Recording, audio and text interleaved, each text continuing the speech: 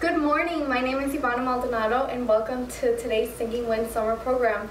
So today we're going to learn how to make some clothes art, and specifically I'm going to teach you how to make a planet Earth out of only using clothes that you can find in your house. So some materials you will need are blue, light blue, and a dark background, and some green clothes.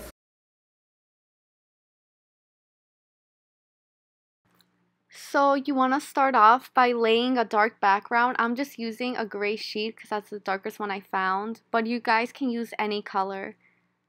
And now I'm just laying the big blue sheet. I just want to make it a circle so it looks like Earth.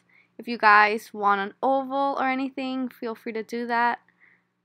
And you just keep twisting the sheet and tucking it in so it has perfect round edges. Just do your best. It's okay if you can't get it perfectly tucked in. It's okay if it's a little puffed out. It's fine. It's still gonna look really cute. Now I'm just taking some of the blue clothes. Oh, the green clothes, I'm sorry. I didn't have a lot of green shirts or anything, so I'm just using towels. So you can find anything green. Even if you guys have green plates, like paper plates, you guys can use that too, but I'm just using cloth. So I'm laying the towels. The trick is to twist them, make them into any shape you want. Any shape that looks like land masses. Just keep changing. Just keep changing the clothes up. I'm trying to get it right, so I'm just folding them.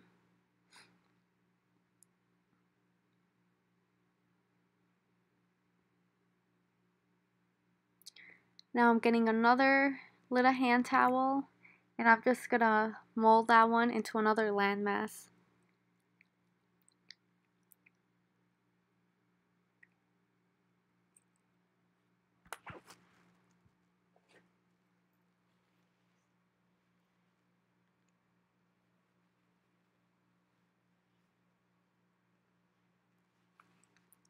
I'm just trying to make sure that the green stays within the blue edges of my little blue circle.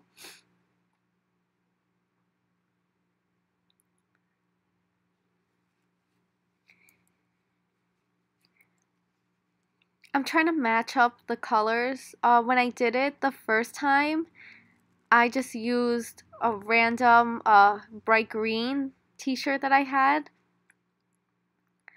But I'm just trying to keep it consistent. Obviously, if you guys don't have the same shade of green, that's fine.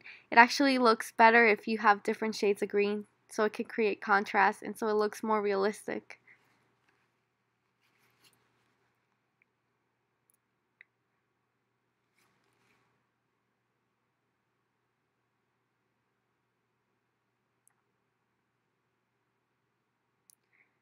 I'm just rearranging it so it fits in the circle. If you guys don't like how one landmass came out, take it out and then start all over again. Just be creative and use your imagination.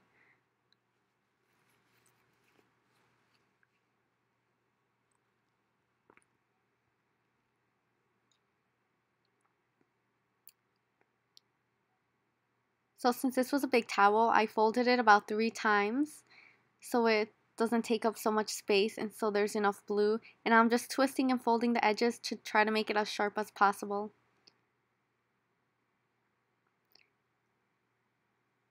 When you twist the rag so all the water comes out, if you do that with a rag, it'll come really sharp. The little edges will be sharp. And that's it. That's the final project. This is a second way to make Earth as well. If you don't have a big sheet or a solid blue color, you find a bunch of blue shirts, about 3 or 4 depending on your size. If they're big shirts like a large, maybe just 3, but if they're small or extra small, maybe 4 to 6. So these are just some large sizes. So I only need about 3, 4, 5 shirts. 3 to make the circle and then 2 more to blend in the colors. So once again, I'm just rounding out the edges, making sure it's a nice circle. If you guys can't get a perfect circle, that's fine. Just do your best.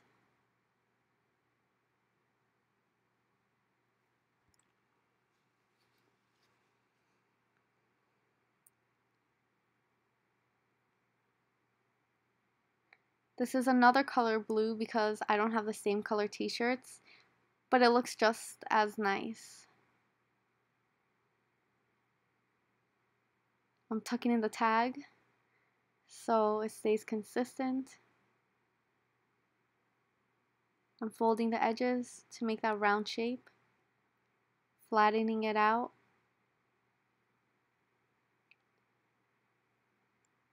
Now this is where I add the two different color shirts. So I wanted one light blue because I know Earth has some light spots for water. But you guys don't have to use light blue. You guys can use a dark blue, even like a sea green blue. Now I'm laying the other light blue, but it's more of a true blue. And I'm twisting it so it has a little sharp edge in those curves that Earth has.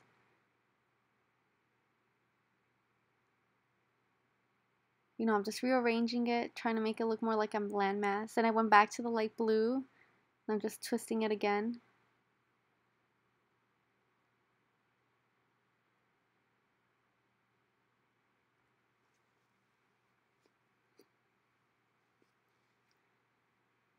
This is just some green that I have.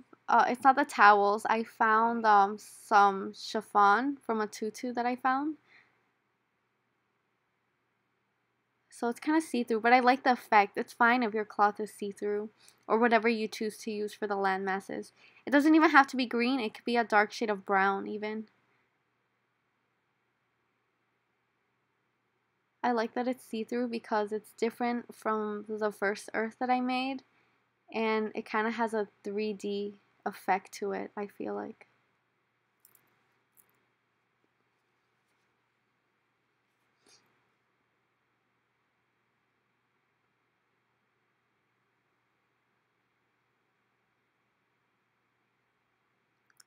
Now I'm just adding more land masses. And remember guys, when you're done with your Earth, whether you choose to do Earth style number 1 or number 2 or do both, remember take a picture but take it from afar. You guys can ask your parents to take a picture for you or you can do it too. Just make sure it's kind of at a distance so you can really see that Earth shape to it.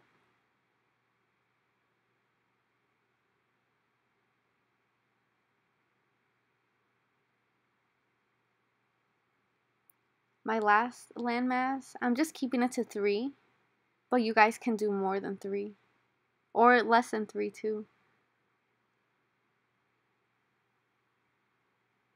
I'm just twisting it, fixing it, adding an extra one.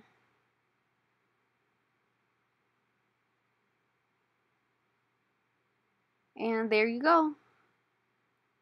That's how it looks like once you take the picture from afar.